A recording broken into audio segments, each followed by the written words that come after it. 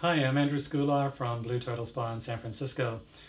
And in this segment of Skincare TV, I wanted to talk about how the skin works and basically look at skin facts versus all the marketing hype out there that makes us believe that all these cosmetic companies know so much about the skin. First off, when we look at the skin, the most important aspect about it is that there are three distinct layers. The uppermost layer of the skin is called the epidermis. And that is like a paper thin or as thick as a credit card. It's not a very, very thick layer. Think of it as the sheet that covers the bed, because the next layer down is what we call the dermis. That is where all the collagen and elastin fibers are, and that's where the strength of the skin is, and that's where the structure of the skin is, etc. That's an important part of the skin. Underneath that is this subcutaneous layer. Basically, it's little fat cells, the adipose tissue. That is important because it gives structure as well to the skin. So in these three layers work the same way 24 hours a day, 7 days a week. And this skin is designed to keep things out. Your skin is the largest organ of your body, and its primary function is to actually keep stuff out. It's to protect the body from having stuff enter the body through the skin. This here is a sebaceous gland, and it is attached to where the hair follicle is, and its function is to produce that stuff we call oil that will cover the surface of the skin. It is supposed to do that. That is part and parcel of the way the skin functions to protect the body. So now that we understand that the skin has a particular function, trying to change that function by using incorrect skincare products will actually cause your skin to be unbalanced. Your skin always tries to balance itself out, but we don't want our skincare products to keep on fighting the way that the skin works. The skin never sleeps. That's one thing that you may see in some marketing hyped up messages, that their products work perfectly while your skin sleeps, or something to that effect. The skin never sleeps. The skin operates the same way 24 hours a day, 7 days a week, every week of the year, every year of your life. It's the only skin you'll ever have, so I recommend that you really take care of it as much as possible by treating it right and getting it properly balanced.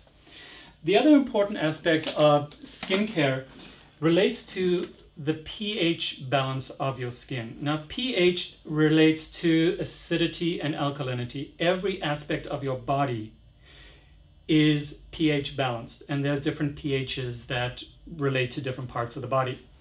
Your basic pH scale goes from 0, which is acidic, up to 14, which is alkaline. So this is like battery acid, which of course is not good for the skin.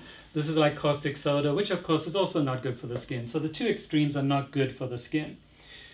Water is your midpoint, and that's at 7.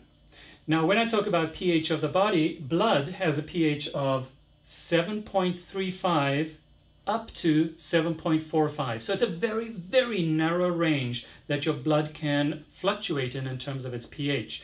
Once your blood goes outside of that range, you're in trouble.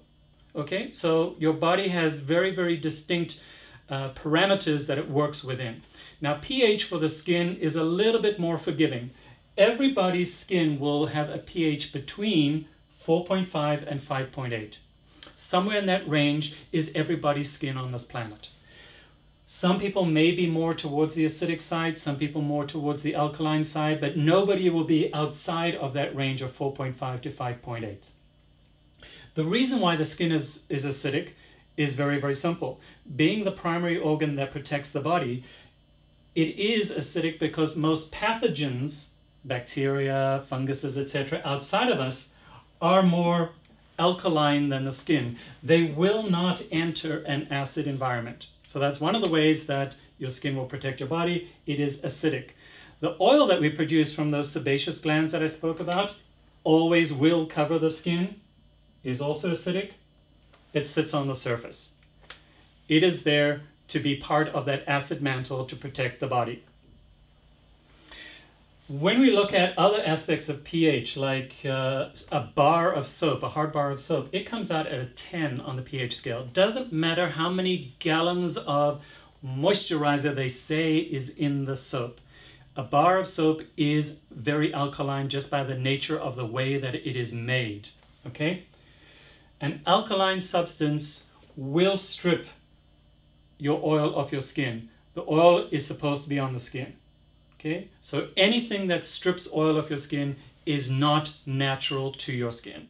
Now, when we start looking at the fact that we have these differences in the skin in each of us, that is all genetics. Some people have large pores, some people have small pores. Some people produce a lot of oil on their skin, some people produce less. That depends on what you've inherited from your parents and from your grandparents, etc., etc. Just because your parents or your grandparents looked great when they were old does not mean that you will. Everybody inherits things differently. You can have 6 brothers and sisters and you might be the only one with acne. How does that happen? Genetic inheritance, okay? So don't think that everything is going to be fine. I really recommend that you take steps to take care of your skin. Make sure that you try and mitigate any of the activities of life that cause your skin to show aging a lot faster than other people. So diet is essential. Make sure you have 3 fruits and 3 vegetables every day. The other thing is to manage your stress levels, because that will affect your skin. And most importantly, make sure that you wear a sunscreen, because the sun is the #1 factor that ages the skin. So I look forward to taking care of you and your skin when you come into Blue Turtle Spa, and we can talk more about the chemistry and the makeup of your skin at that time. Thank you so much.